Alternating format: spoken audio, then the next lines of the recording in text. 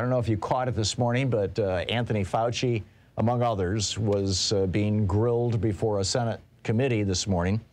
And Rand Paul was trying to grandstand with his prosecutorial, didn't you say, and how could you, and aren't you conspiring? And Fauci just kept saying, well, he said, in usual fashion, Senator, you are distorting everything about me. And then Fauci goes, and then Paul goes, quack, quack, quack. And then Fauci goes, there you go again. You just do the same thing every hearing. You are incorrect, Senator. Fauci says to Paul, you are incorrect in almost everything. You keep distorting the truth. This is stunning how you do that. And then Fauci holds up a page, a screenshot from Rand Paul's website that says, fire Dr. Fauci, and next to it, it has a donate to Rand Paul button with a list of, well, you can donate $20 or $50 or $100. And Twitter's going nuts, right? It's just going nuts. But, you know, Rand Paul is not the only wannabe neo-fascist out there. Ron Filipowski, who is a lawyer, Republican,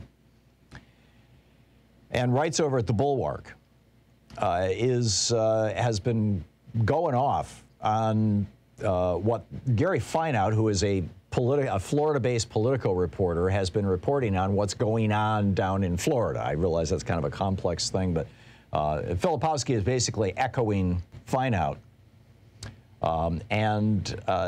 This is amazing. They are not going to embarrass Ron DeSantis, is what one of the Republican legislators down in Florida said.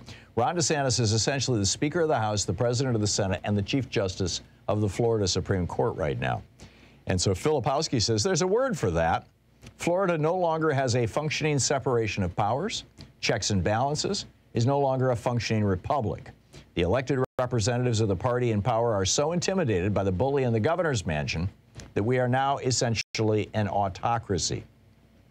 In fewer than 3 years, Filipowski goes on, DeSantis has corrupted nearly every institution in Florida.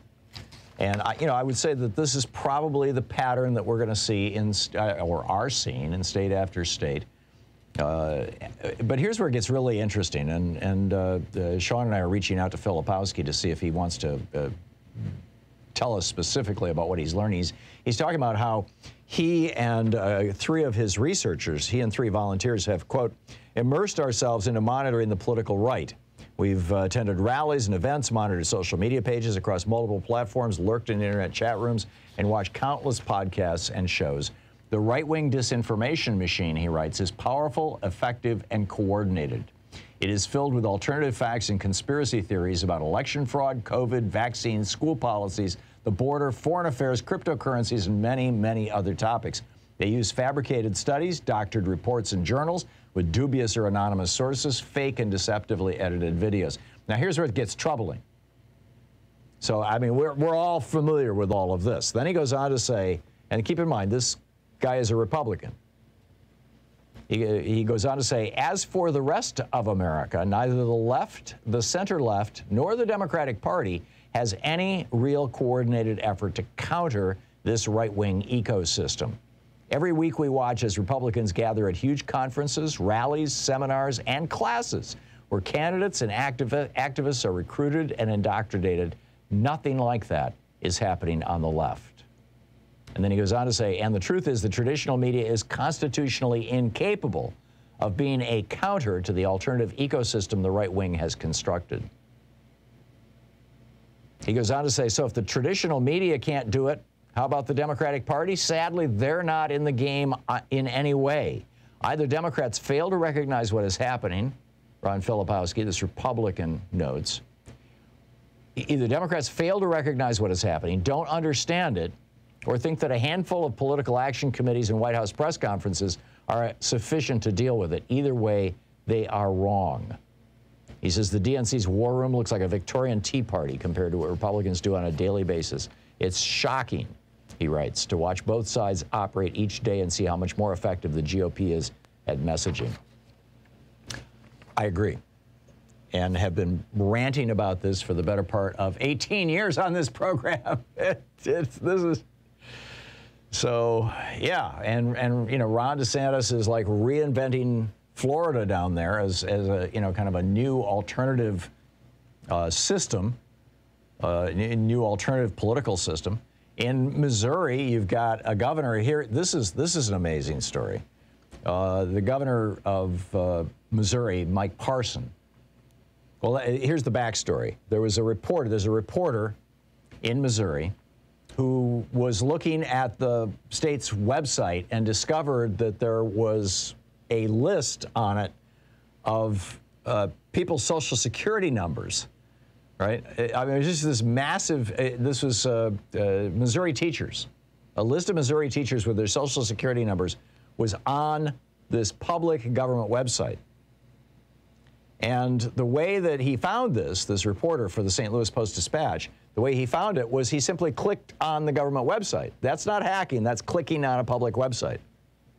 So the governor wants to prosecute this guy for hacking.